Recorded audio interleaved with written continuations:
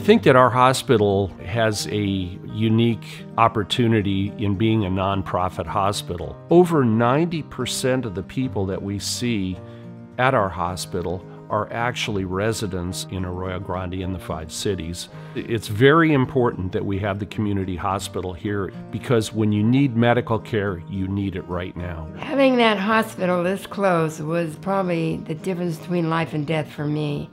I had been in bed all day with a headache, and it kept getting worse and worse.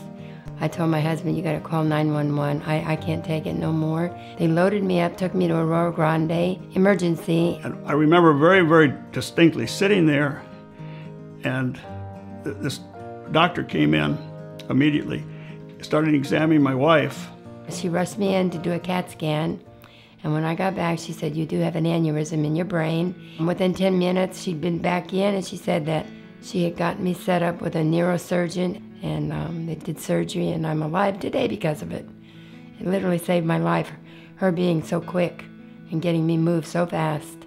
Arroyo Grande Hospital is very important to Nick and I and our family. We've raised our kids here. When they've scraped their knees, broken bones, or even had an appendix removed, that's the hospital we went to, and it's our community hospital. My husband had a fall, and he was pretty injured. And so when we got in there, the managing nurse took over. She made sure that he was comfortable and that he got attention right away. The doctor was there almost immediately, and the staff can't do enough for you. They treated him wonderfully, and I'm very happy about that.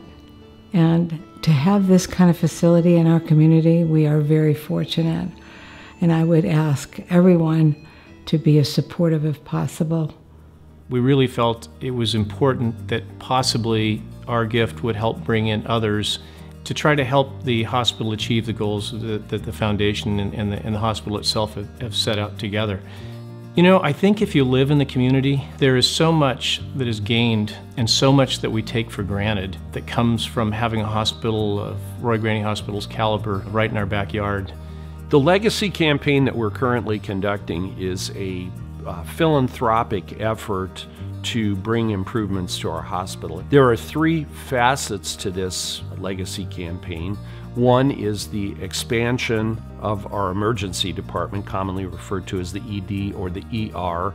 So we need a larger emergency department at Arroyo Grande Community Hospital because our current facility was built to take care of approximately 16,000 patients.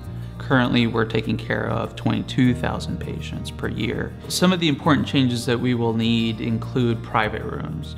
Our emergency department currently has sectioned off rooms with curtains, and we understand that there's an importance in the healing process for our patients to provide quiet rooms, a quiet environment. In addition, it would allow our staff to have a much more usable and workable space.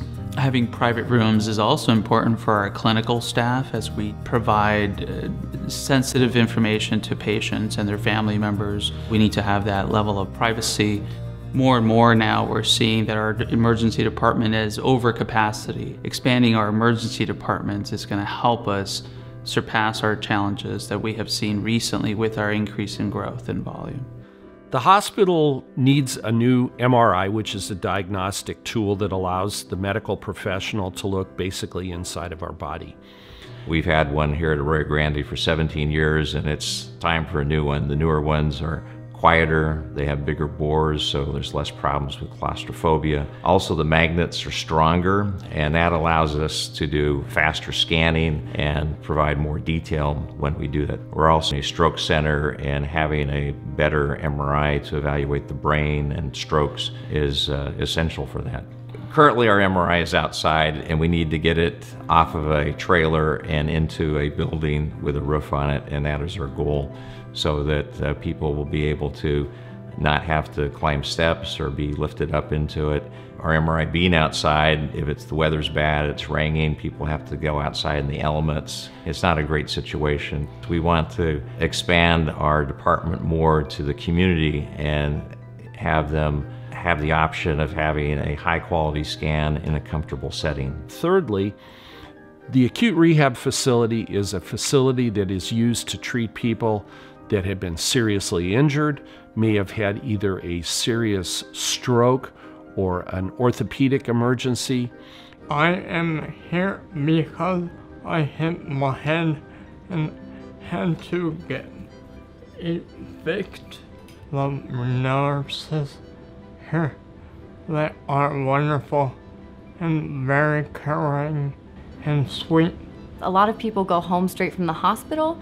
They'll just go home and kind of be sedentary. Here, we teach you how to, move again, how to live again, essentially. In the motorcycle accident I had, I sustained injuries that most people don't survive. I think the biggest thing I've learned since I've been here is that anything is possible. When hopelessness starts creeping in, that's when the staff come in and they're very reassuring. It's given me the hope that I've needed to keep going.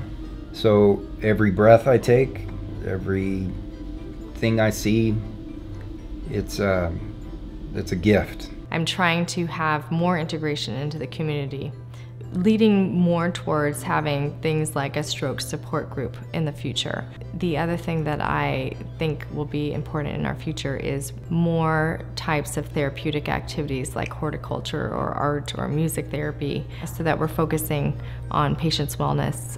It is the only facility of its type that's located between Salinas and Santa Barbara. And of course, it's extremely important for recovery of patients to be close to their home, close to their family. Today, we're looking at a facility that, again, is filled to its capacity on a regular basis. It's necessary to go to the community to ask for support in our Legacy campaign. My wife Linda and I have chosen to give to this campaign, to the Legacy campaign. We feel that having this hospital here and having the highest level of service available, the best level of technology, all counts, and we want to support that. It's now time to take the next step in improving our hospital. We know that our emergency department needs expansion. We know that our MRI device needs replacement, and we know that our acute rehab facility is so in demand today that we need to give our medical professionals the area in which to work, our patients the area in which they need the recovery. We could do this on our own if we had lots of time, but the time is critical now to make that step, that next step into the future. We're the people that are going to be using that facility and benefiting from that, and we need it now.